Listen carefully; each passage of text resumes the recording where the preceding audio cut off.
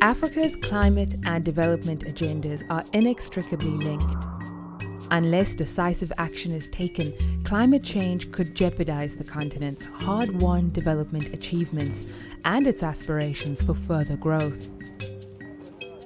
Droughts, floods, and cyclones push Africans into poverty and create long-lasting poverty traps.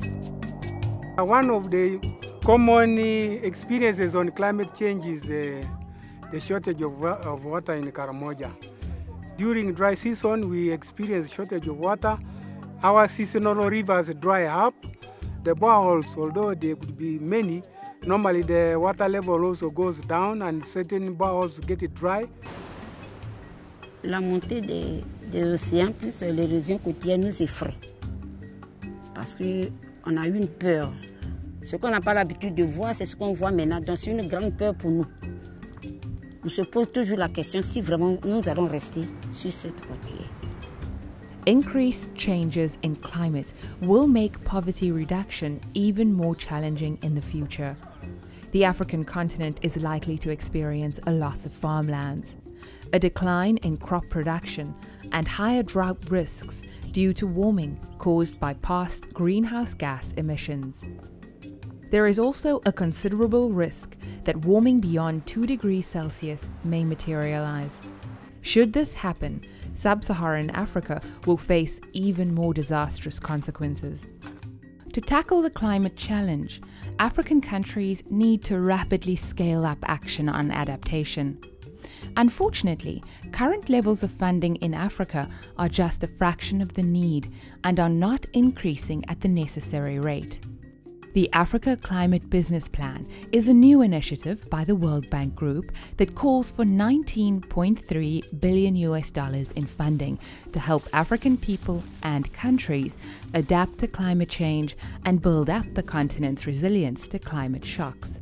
We think the mechanism of the Africa Climate Business Plan will help us to bring together our partners, expertise, knowledge, across countries, across the South-South partnerships that we need to see, so that we can accelerate some of these investments, so we can look at scale, so we can give jobs to people, we can industrialize, we can look at what we're doing in terms of climate-smart agriculture. For countries like us that are not emitting, the potential for emissions, if we're not helped to invest in going green, are huge for the rest of the world. So I think it's in everyone's vested interest, and this particular partnership will go a long way to make sure that we don't become big emitters in the future, but in fact, the gold standard of how to do it green. The plan identifies several priority areas grouped into 3 categories: strengthening, powering, and enabling resilience. African countries need to strengthen the resilience of their natural, physical, and human capital. Natural capital can be protected by making farmland, landscapes, watersheds, and oceans more adaptable. Physical capital can be preserved by adopting smart climate policies for cities and coastal areas. And human capital can be strengthened by boosting social protection programs and addressing the drivers of migration.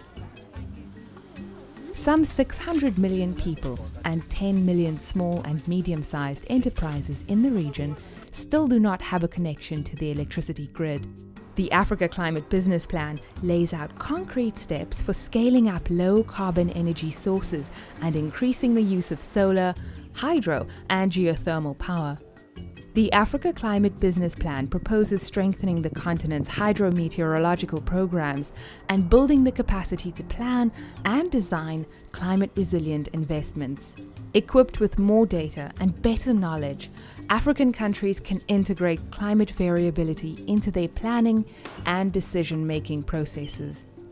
The Africa Climate Business Plan will contribute to the World Bank Group's efforts to increase the share of its own financing dedicated to climate action by 1/3 by the year 2020. It will also provide a platform for mobilizing additional financing from public and private sources to help close Africa's climate finance gap.